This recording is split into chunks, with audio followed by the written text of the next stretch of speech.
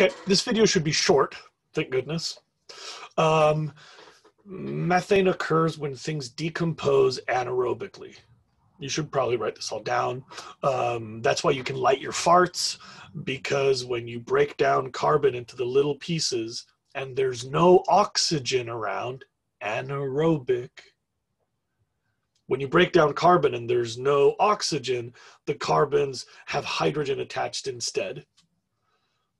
When you break down carbon and there's oxygen, you get carbon dioxide, 2 oxygens, right?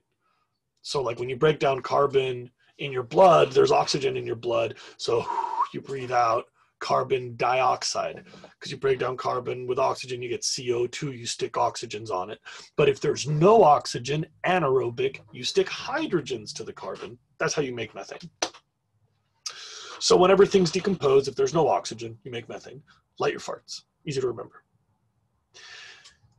And something really neat happens if you have things decomposing anaerobically and you're making ice at the same time. You get methane hydrate.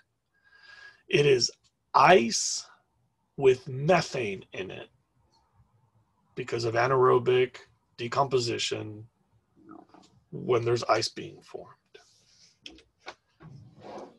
There you go. Bottom of the ocean is really cold. Sometimes groundwater escapes or something.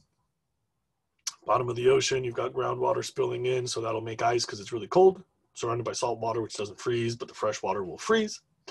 And if there is methane being made, it's trapped. I got to be clear, these aren't bubbles. It's not like you can see it with the naked eye. This is at the chemical level. You might know that when water molecules freeze, they have to line up in a certain way because water is a polar molecule. Maybe you know that. So I'm going to try to grow my screen for a minute. Give me just a sec. Okay. Here's me. And this is a model that shows you how water molecules arrange themselves.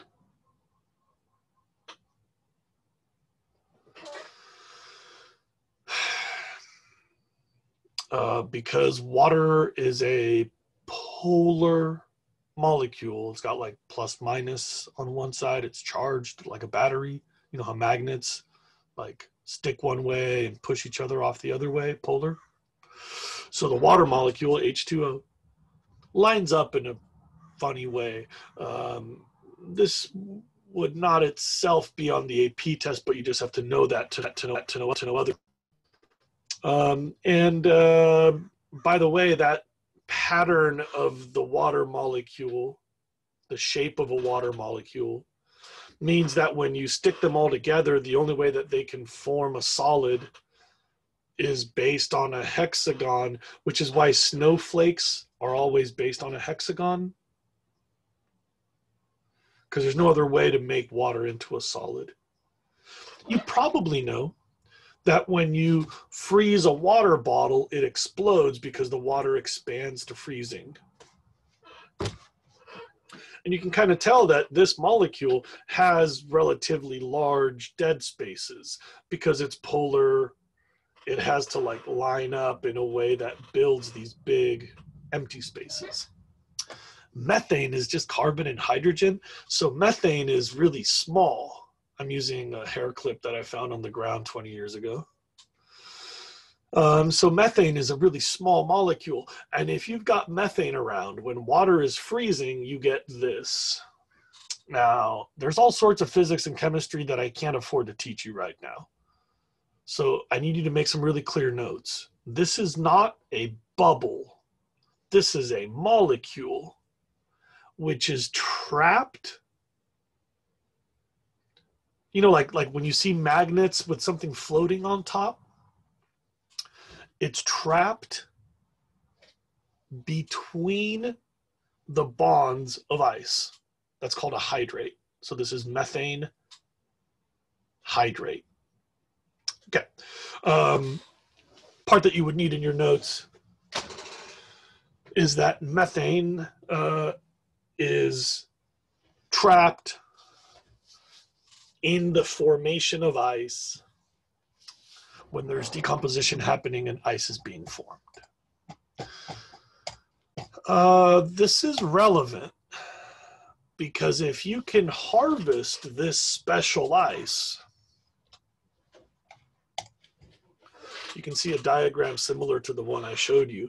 If you can harvest this special ice, you could let the methane out. As a matter of fact, imagine the snowball fight. If you had burning snowballs, that photo is not fake. I have played with methane hydrate. It's super cool. It just looks like ice. You can shave it into snowballs. You can pack those snowballs. You can even feed them to my daughter when she was a little baby. Just kidding. I didn't. That's just plain snow. I got back from Mammoth and I brought her a bucket of snow to play with when she was a baby. All right. See how excited she was? So you should know. There's two types of methane hydrate. It's found in the Arctic and it's found in the bottom of the ocean. So they're called Arctic deposits and ocean deposits. There's lots and lots and lots of this all over the planet. There are huge deposits of this. And good news, bad news? Good news, holy crap, that's a lot of methane.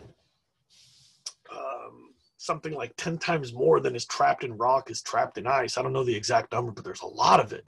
Bad news, it's not really viable as an energy source because ice is super heavy and you have to keep it cold, and the Arctic is a tough place to work and the bottom of the ocean is a tough place to work.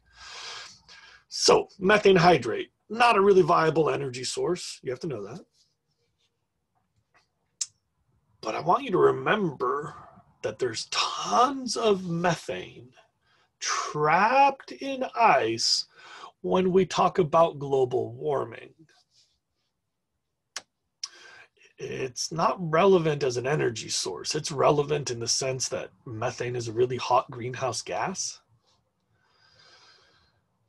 And the world becomes a really scary place when you heat up the planet and release greenhouse gases that will further heat up the planet.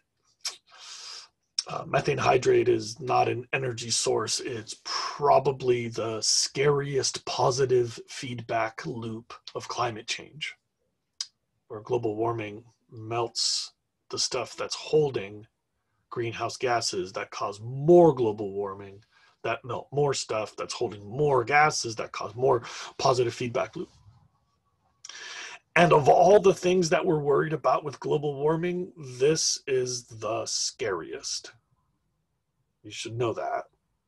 I'll do this again when we get to the climate unit. Methane hydrate offers it's irrelevant as an energy source because of the clunkiness, but it's extremely relevant. We'll talk about this later, about how methane was trapped in ice. Okay, we'll get to this. I told you that would be fast. That's it for methane hydrate. Just scary. Okay, I'm done with that.